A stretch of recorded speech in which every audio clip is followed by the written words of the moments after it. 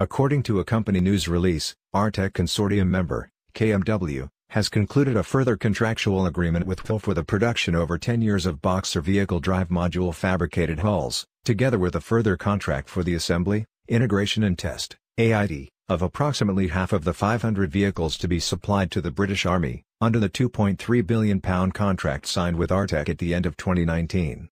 This is another significant milestone for the UK Boxer MIV programme and for the UK's military vehicle capability, with the advent of manufacturing a new class of armoured vehicles here in the UK. This next phase of the Boxer MIV programme also embeds within WFEL welding practices specific to the manufacture of armoured steel hulls for highly protected vehicles, further developing a key skill for the UK military land sector. WFEL is already accredited to International Welding Standards DL 2350-0003 and ISO 9606-1, and a number of WFEL personnel have, for many months, been seconded to Germany to learn the intricate details of this specialist skill, under the expert tuition of KMW's experienced technicians. On successful completion of their rigorous training, these personnel will play a crucial part in the production of the Boxer vehicles in northwest England.